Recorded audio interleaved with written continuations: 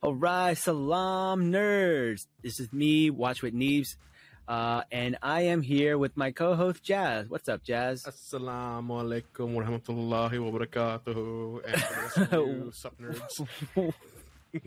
Whoa. It is almost Ramadan, so I respect you going full blown. I got my Fasting and the Furious t-shirt on, thanks to halalshirts.com. I should have worn that.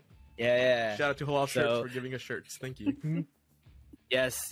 So we got that. So we got a special guest today. Our guest is Ash. She is one of the lead persons on TikTok who is talking about Miss Marvel. What's up, Ash? Just thanks for having me. It's kind of been a stressful week for Miss Marvel, so glad to vent about that. That's awesome. Well, speaking of venting, I have to let everybody. Jazz loves my transitions. That's why he's laughing. He's just so smooth at them. I know. Okay, so some of you, we would like to apologize because we were not on the air for 2 weeks, and a lot of that is because of me. I had a little bit of an incident. It's really weird incident. It affected me quite a bit. I left TikTok. I made my stuff private. I wasn't posting anything. And what happened was really strange. Basically, I kind of got doxxed, but in a weird way. Basically, what happened is like a Rista auntie doxed me. I know. I know. People are probably wondering, like, why is Jazz snickering so much? What's so funny about something so traumatic? And it's not even like a regular dox, like a reverse doxing, right? So like what happens is like, you know how like white people are always afraid that like the shit they do in real life will get like exposed on the internet? For brown people, it's the opposite. You're worried that the shit you do on the internet will get exposed to your real life. And that's kind of what happened to me. So this is what happened. If you don't know what a Rista auntie is, it's basically a like Indian matchmaker. It's the lady who finds like, suitors for you, someone that your parents want to hook you up with, right? For marriage. Oh, got it. So auntie who's all up in your business. Okay, makes sense. Yeah, she's all up in your business, right? So basically what happened was she introduced me to she gave me the number of this girl, and I text this girl, didn't hear nothing back. 2 days go by, didn't hear nothing back. I was like, all right, Mom, I don't think she's interested. So my mom called back and I was like, oh, what happened? This girl looked me up. I don't know how she found me because I don't even use my real name on TikTok and on Facebook, but she found my Facebook, she found my TikTok. She took screen caps and sent it to the Rista auntie saying, I'm not interested in him. He makes weird videos on the internet. He has weird hair. He is fatter than the pictures you showed me, and he is darker than the pictures you showed me. Wow. This is what this girl said. God. And like my parents were like, first of all, they're like, what the hell are you doing on the internet? Like, I'm like, and like I had to explain to them, like, I'm talking about reality shows. And I'm just like, and you're famous. Yeah, like it's oh my God, it was traumatizing for me, man. Like it was so weird. I felt violated. Like she went out of her way to find this information, shared it with this auntie, and this auntie's like really mad. She's like, I don't want to take him as a client, and telling my parents that I need to delete all this stuff. And I'm just like, it was stressing me out, and I just left TikTok. I left. I didn't want to do the podcast, and I was like debating to ever go back, right? And I didn't want this person to have that much power over me that like I'm gonna give up everything because like of something she said. But like I also know that like is a stigma with people, especially guys who have like a big following. It's like a red flag if somebody is an influencer, right? Especially if you're brown. And I was like, I always felt like I was the exception because I was like, I'm just talking about movies. I'm not trying to be famous, right? I just want to talk. I want to be famous adjacent, right? I just want to talk about famous people. But yeah, it really fucked me up, and I didn't want to do this anymore. And I took some time, and we all know the truth. You're doing this for those swimsuit models on Instagram to follow you. We know what you're doing on the weekend. Man. No, look, he's a very. I've always said that I always said that I would give up all this stuff if somebody asked me to, but it's just the fact that this person like went out of their way, found all this information, sent it to this auntie in the community, and like all these people know about it now, and it's just like weird to me, man. I felt like weird about it. Yeah, no, so it's actually funny you mentioned like an Indian matchmaker because my boyfriend's white, and my mom has actually threatened me a couple times trying to find me like. At first she didn't really like him, so she was like, you know, I could always, you know, I could find you a good husband. And I'm just like, oh god, like my grandmother still doesn't even know about him, because I'm worried she's just gonna be like, nope, this one won't do. You saw what your mom did. I know. We got to live double lives, man. That's the burden of a brown kid. Yeah, I don't know what y'all talking about. My parents are fully accepting of this. Yeah. I can hit a white girl if I wanted to. It's all good, and I'm just gonna laugh at y'all's trauma. Oh yeah, no. I was about to mention I'm second gen, so my parents are more okay with it. Of me being internet famous, they're just like, make sure that this doesn't affect your job in the future. Fair. Yeah. And I don't do anything like controversial. Like the most controversial thing I'll do is like talk about like what happened on The Bachelor this week, right? Or like what happened on like Star Wars. Like it's weird that like I don't know. I've seen your thirst traps in the gym, dude. No, those are on my personal Instagram. Those are private. Okay. I guess only I can see those. Also, you want to know what's really fucked up? The picture that she got, that she said that I was too dark and too fat, I was literally running the New York City Marathon in those pictures. So like I was like dark because of the sun, obviously, and like and even if I was dark, like what the fuck, man? What the fuck? Are we past this shit, man? Yeah, like, fuck that. What the hell? Oh no, and then like that just annoyed me. And the fact that like, yo, I was running, but like, okay, you know why I look fat? I had candies all on me, like granola bars and like these packets. So like I had this vest that I was wearing, so I looked puffy, and also I'm running, so like, you know, my cheeks are like, it was like a picture that the marathon people took, and like it's weird that she's like calling me fat while I'm literally running a marathon. No, so I actually have a funny story from high school. So there was only one other Indian kid in my class, and so yeah, it was insane. No, but basically he came back from like summer break or like winter break or something, and he had, you know, obviously gotten like a tan and went a few shades darker. And so our teacher, our engineering teacher, asked him like, "Oh, hey, where'd you go over spring break?" And then he just looked him dead in the eyes and went, "The sun." That's funny. Oh my god. Why is colorism still a thing? I don't know, man. In this day and age, it feels like a slap in the face. Nah, but Neebz, let's be real. You dodged a bullet here. Yeah. Like, holy hell. Your whole family dodged a bullet here. And if that rich auntie is upset with you making videos on the internet, she needs to get a life. Yeah, but I don't know, man. Stuff like that still gets to me. Like, I'm sensitive. I don't know. But anyways, yeah, exactly. But let's talk about something else. Let's talk about something big that's going on. Yeah, let's talk about, well, speaking of trauma, I think something traumatic happened at the Oscars this week. So I think we could talk about a little bit at the Oscars. Now, I don't want to talk about the slap. I feel like that's been talked to death. I don't care about it. I feel like also like there's some things that like people should not talk about, especially when it's like involve like a community that you're not a part of, right? I've listened to a lot of people on TikTok, and I'm like, you got to listen first before you start making these freaking videos and posting shit. Listen to a few people before you throw in your 2 cents. And it seems like it's a conversations that not everyone should be a part of. But what is interesting to me is people's reactions to that. And some people have gone out of their way to have the most asinine takes to this whole thing. And it's super weird how outraged some people are. Because like, if they're saying like it's the worst thing the Oscars ever done, right? There's so many horrible things the Oscars have done, right? They've given Oscars to like pedophiles. They've like freaking booed off a Native American woman off stage. Somebody was going to fight a Native American woman off stage, right? John Wayne. Like, trust me, this is not the worst thing that they've done. So like, calm down, Karen. But there are some really cool things that happen at the Oscars, and I want to talk about that. So I want to focus on that instead.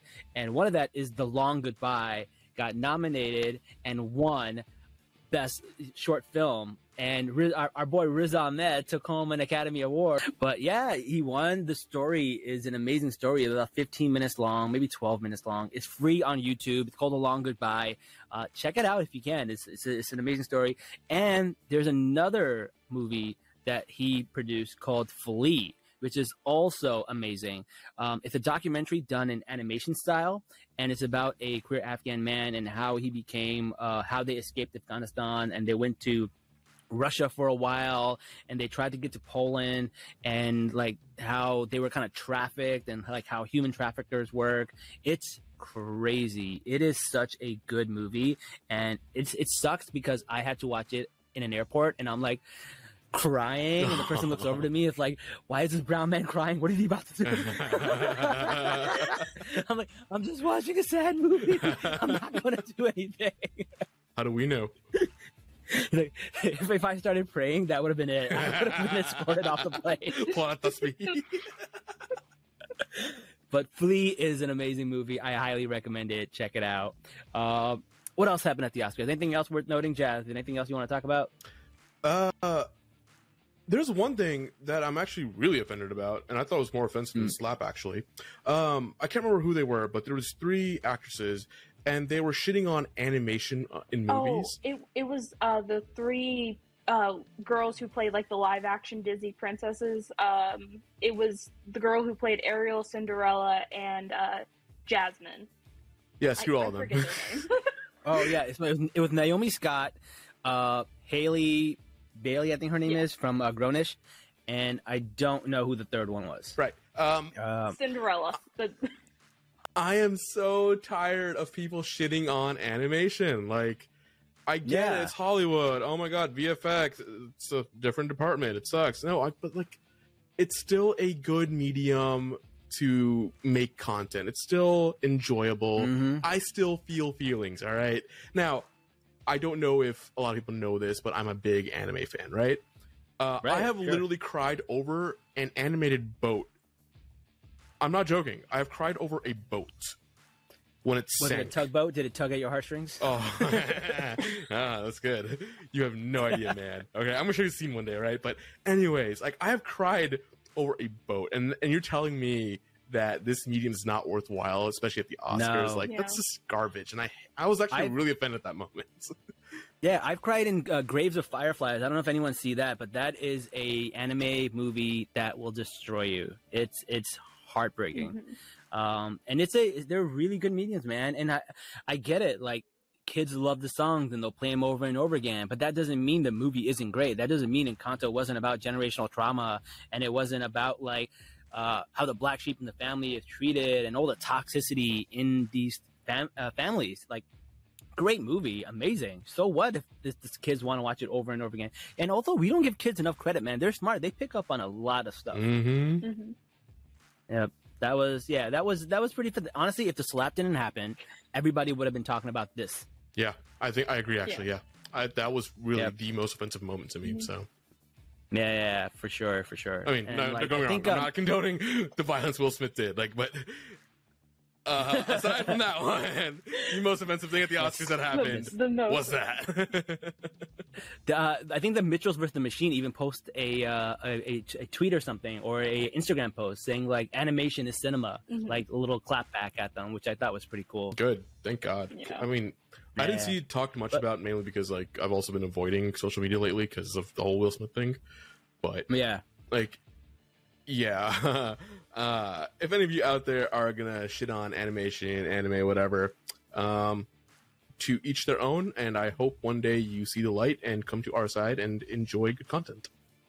Yes, that's all I can say. I am slowly getting into anime. I'm not a big anime person, but like I got into Attack on Titans, and I watched all the Studio Ghibli stuff. Love it. Every anime that people have recommended, amazing. But then there's some that like I just don't know where to start. There's like 1,000 episodes, bro. I can't do it. Oh yeah, that's the anime I was talking about. Yeah, like I can't do Naruto and One Piece. There's just so many episodes. There's just so many. Yeah, had my dad not started me off on Naruto when I was like 5 years old, I would not have even seen it. I wouldn't even try and start it. Yeah. Well, anyways, animation is awesome. freaking anime is awesome. It needs to be treated like cinema. And until, one of these days, like, I honestly think there's some animation movies out there that should have gotten best film, not just best animated film, best film, right? Yeah, there's some that are just amazing. Yeah. Oh, yeah. Dude, that's another movie I cried at, man. Coco. Coco was amazing. Minutes. Oh, remember me. Bro, don't. Oh, man. I can't make it. I know. We can't do it. All right. Let's talk about something else. Let's talk about, since it is almost Ramadan and the day before Ramadan is John's Rot, which means Moon Knight. Let's talk about the show Moon Knight, which just premiered today. Outstanding transition. Yeah, he was right. Your transitions are great. I thought he was going to go to Miss Marvel because they had the whole Chandra thing, but no, he went to Moon Knight. 180. I flipped it on you guys.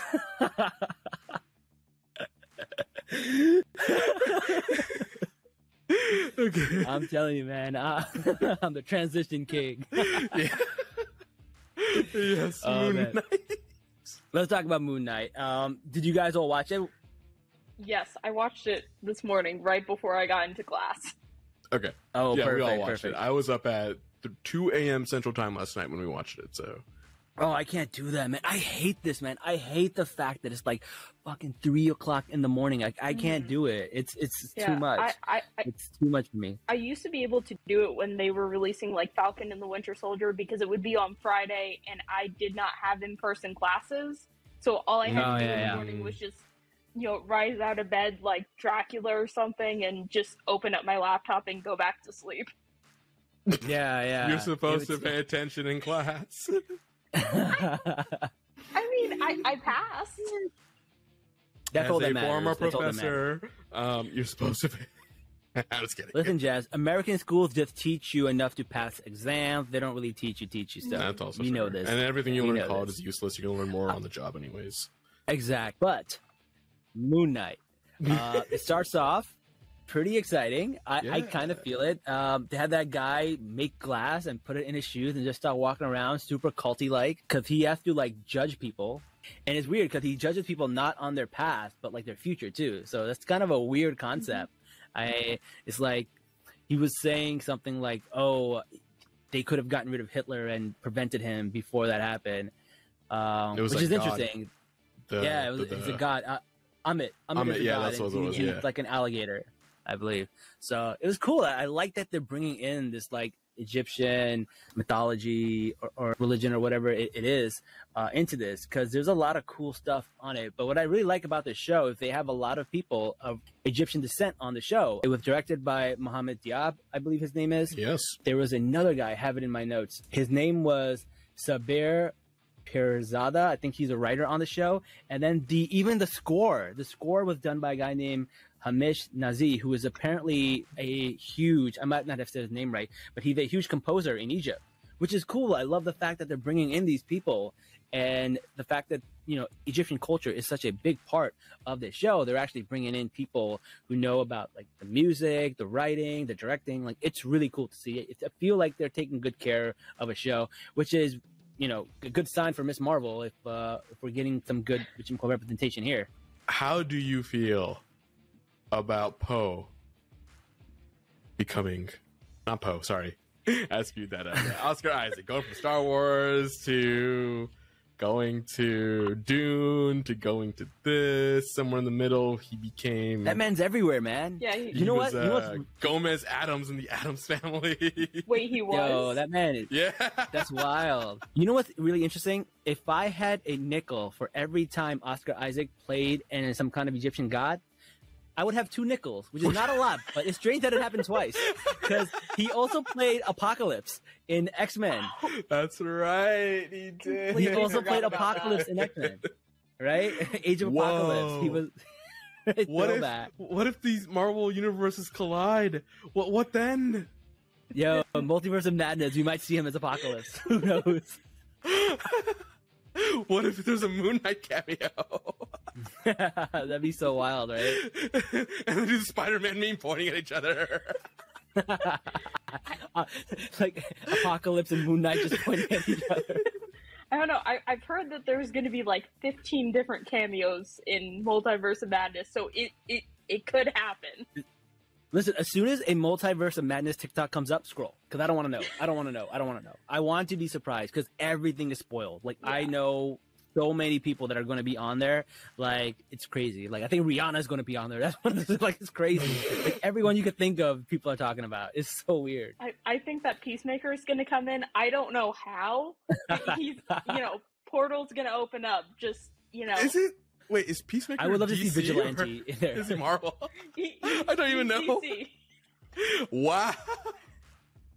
While we're at it, you know what? know. Then bring in Ryan Reynolds as Green Lantern and Ryan Reynolds as Deadpool. The weird thing is that Ryan Reynolds playing Green Lantern is technically canon to the MCU whenever they bring Deadpool in. It is. It That's is right. They technically didn't canon. mention it.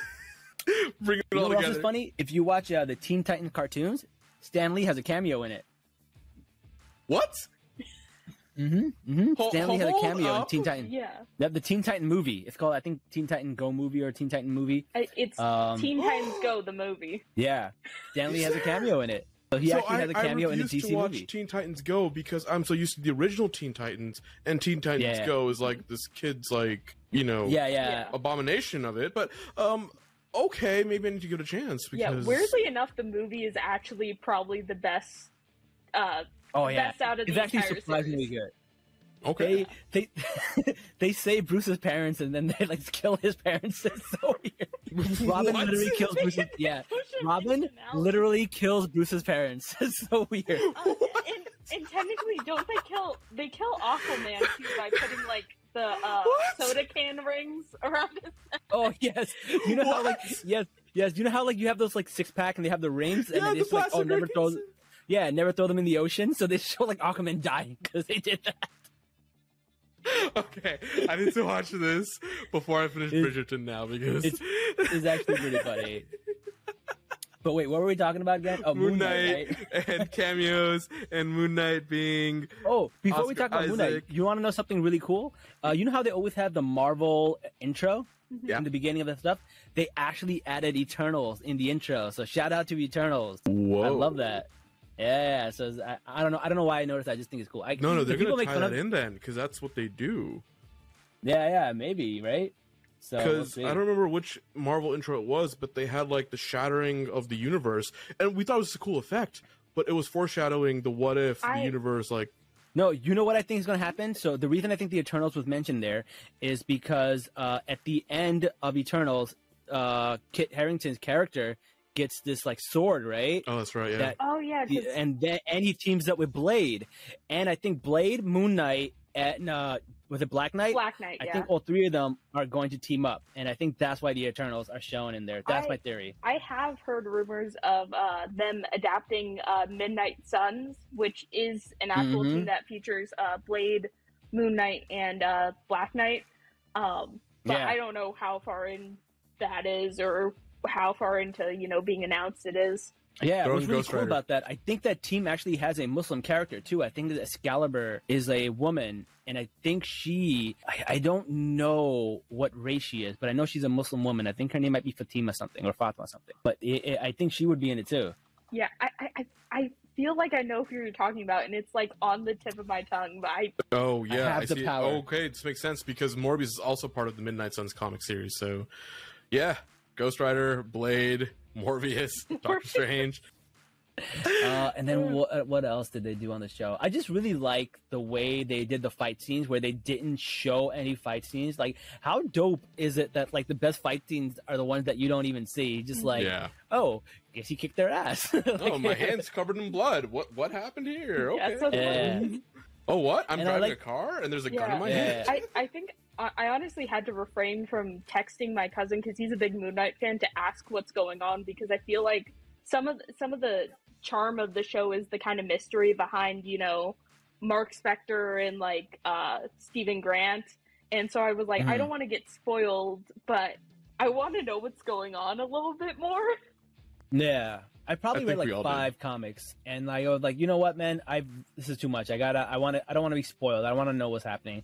But the comics don't seem like the ones that I've read don't seem like they have anything to do with this. So they seem very different. But I don't know. I'm pretty excited. I love the fight scenes. I love how they showed like the mirrors and the reflection the whole time, kind of giving us an idea of like this is what he is going to look like. This is not really him.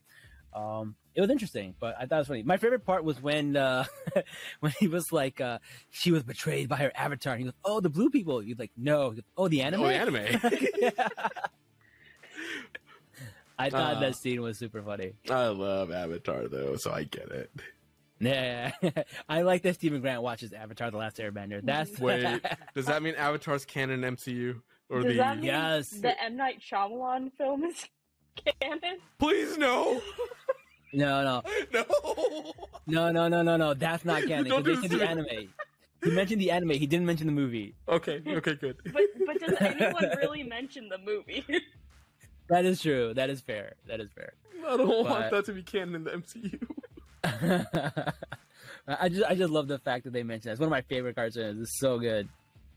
Speaking of like the Oscars and like freaking shitting on like animation, like Avatar: The Last Airbender, it's amazing. It talks about colonialism, classism, racism, nationalism. Like, oh my god, that show is phenomenal. You know, generational trauma with Graham Paku and Katara. I mean, just everything, really. Yeah. I can go on and on. Oh my god. Yes. Yo, shout out to Uncle Iroh. The first voice actor, may he rest in peace. Second one, R.I.P. I hope you're well. R.I.P. It's good, man. But no, man, I'm a big fan of Moon Knight. It's not my favorite show, but I'm digging it. But that's kind of the point of Disney Plus and Marvel. Like, it's not meant to be like the blockbuster shows that everybody likes. This is for the more niche stuff that certain people will like, and I'm glad about that. I'm glad about that. I think the only show that like I felt like super connected to, that like because I felt like it was going into the multiverse, was Loki, because it felt a little bigger than just a show. But everything else, I'm like, I actually like WandaVision too, but WandaVision, I feel like we were starved from Marvel stuff, and it came out early, and we were going nuts, right? But yeah, everything else is like at that same level, and I love the fact that it's Moon Knight and is very different and is unique, because not everything has to be for everybody, right? Like there are some things that like other people enjoy, and then there's something that people don't enjoy. I didn't care for Hawkeye, but I'm sure there's lots of people that loved Hawkeye. Yeah, I think the most controversial take I've had on my TikTok account is that I thought Hawkeye was just okay. Yeah, nothing special. Yeah, that's controversial. Yeah, so many people also, said like, L take. No, what? Not in Hawkeye. I think is one that I didn't like too much, but like even worse than that, I didn't like What If. And like What If is a big part of the multiverse stuff. And I only liked one episode, and that was the one with T'Challa, when T'Challa went to Star-Lord. That was amazing episode. Loved it. Everything else, it was good to watch, but it was nothing amazing. I'm gonna disagree with you that, but going back to what Ash said, well, that's fair. Like, I like the fact that you can disagree with that, right? Like, I like that like Marvel is making so much more stuff, and there's going to be something that connects with you that won't connect with me, and vice versa, and that's okay. And I love that, and I'm still going to watch everything. I'm going to give everything a chance for sure. No, I'm just more curious about why people are flaming that take that Falcon, or sorry, that Hawkeye wasn't that great. Yeah, all I said was Moon Knight is better than Hawkeye, because to be honest, it took me a week to get through the first 2 episodes of Hawkeye, and then all of a sudden people were like, "You've betrayed me, L take," and I'm like, it was just okay. I heard the same thing about Falcon and the Winter Soldier, and that's, you know, one of my favorites. And I'm not saying we need to normalize shows being just okay, man. We got to normalize shows being just okay. There's not everything is phenomenal, right? Like, it's okay. And listen, there are some things that like I really love about Moon Knight, and a lot of it, what I love about Moon Knight is like the culture, right? I love learning about Egyptian culture, and I love getting an idea of what's going on. Even like shows like Grownish, Blackish, dear white people. Like, I love those things because I was like, oh, I get to learn about like these people's communities and cultures and see how similar they are to mine. And I love that stuff. That's a big thing for me, right? And that's why I think there's going to be a lot of people really liking Miss Marvel, because I think they're going to focus a lot on the culture. And if they do that and they pull it off, I'm so happy. I'm so happy. I don't care how relevant it is to the Marvel universe, but as long as they get the essence of her family right, like, that show will be a W for me. And I don't care what anyone says. All right. Well, speaking of Moon Knight, guys, I guess we're going to have to say goodnight because that's the end of today's episode. Is there a moon outside at night? There is. It's a big moon piece of pie. Ash, thank you for joining us today. Yes, thank you for joining us, Ash. Yeah, thank you for having me. This is technically my first podcast appearance since I kind of blew up on TikTok, so this is amazing. Awesome, great, man. What's your TikTok handle, by the way? Oh yeah, give us your TikTok handle. My TikTok handle is at HeyDave. It's spelled H3YD4B3. Yes, it is a Homestuck reference. Yes, I am embarrassed by that. Awesome. Oh awesome. my god. Well, thank you for coming on. And I'm going to go follow you on TikTok. Yes, that's awesome. All right. Well, thanks, guys. And come back next week for the next episode. Peace out, guys.